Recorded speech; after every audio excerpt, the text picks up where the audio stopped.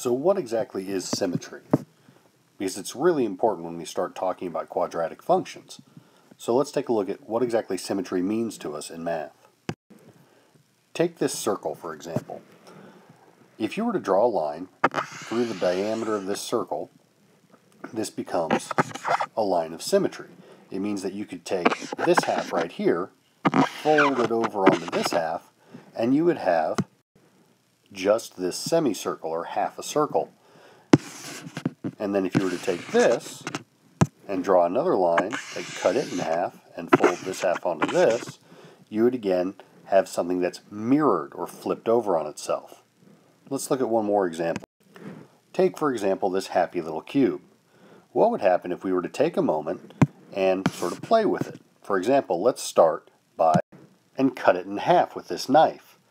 So as we cut it in half, notice what we're actually doing is splitting it along this axis of symmetry that goes right through the cube. So once we split it in half, what we get is this half of happy cube. Notice we've cut it in half and removed part of it. Imagine then that we were to take that half of the cube and hold it up next to a mirror. Once you hold our half of a cube up against this mirror, you'll notice that you get a reflection here that is the rest of the cube, the part we cut away. It's just talking about the fact that this line where we cut it in half is a symmetry line. Basically, anytime you have something that can be folded over and match up with itself over a single line, it's considered symmetrical. There are lots of examples of things that are symmetrical in real life. For example, take a look at any of the common sports balls you see at a ballpark. Anything that's spherical, like this soccer ball, basketball, tennis ball, baseball, or volleyball, they're all symmetrical. They could be folded over one side to the other, and they would match up. Even this football could be divided, either vertically or horizontally, and fold from one side to the other or from bottom to top, and it's symmetrical in origin. In addition, you could look at some other things, such as the stop sign you see every day when you're driving.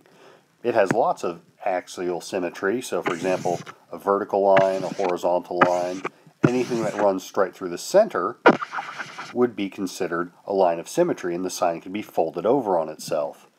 In addition, let's take a look at something a little more comical and take a look at the Batman logo. If you take a look at the Batman logo, it too is symmetrical right down the center. If you could manage to split it perfectly, you could fold it over onto itself. And for a more delicious version of symmetry, take a look the next time you head down to the pizza shop and notice that every time you pick up a slice of pizza, it too is symmetrical.